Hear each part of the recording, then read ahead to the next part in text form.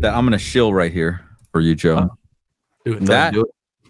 That actually doesn't matter anymore, because once you have magic beans, it doesn't matter. You can now get an AV receiver based on you like the look of the on-screen display, or you like to look at it. Like I'm looking at the Denon right here, like, ooh, it's so nice. It's got the big screen. It's not the Marantz with the tiny little porthole, but it doesn't matter.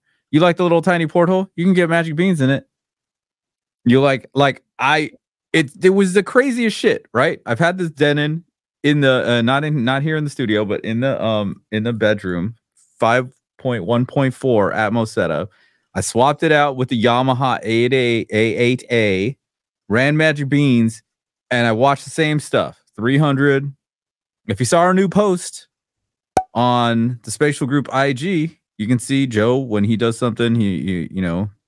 He'll listen to the Amaze demo.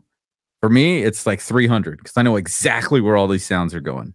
Right? I just know because I've watched it so many times. And damn, I forgot I was using the Yamaha.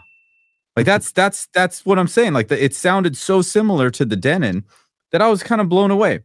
And that was because of Magic Beans. So like we're in a world here now. We are now in the post Magic Beans paradigm where it doesn't matter what AVR you get, because you just use Magic Beans, you're going to get the best out of it. And it's going to sound so much more similar because now you're getting a custom target curve for your room.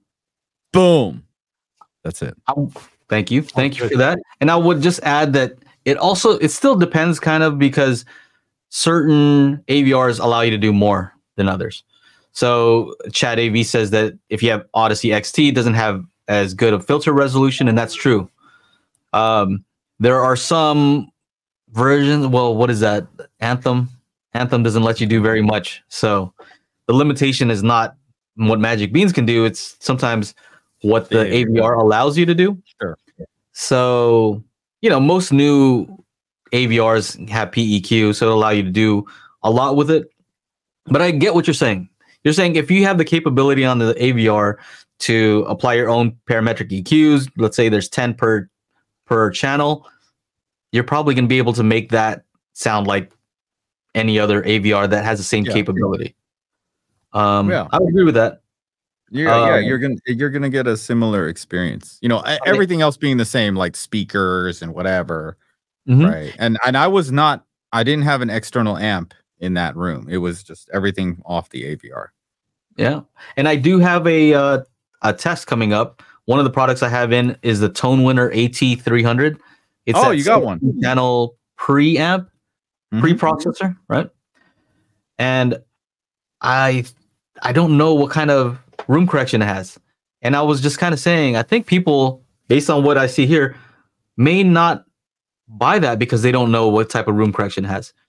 But it does have parametric EQ. So I'm very curious to see how it can compare to the HTP1 that has Dirac, right? And I'm applying Magic Beans to that. So can you buy this Tone Winner AT300 that's a lot less expensive and use Magic Beans as room correction? How's that going to sound? So we'll have to wait and see, but I'm hopeful. We'll see what happens. That just came in today.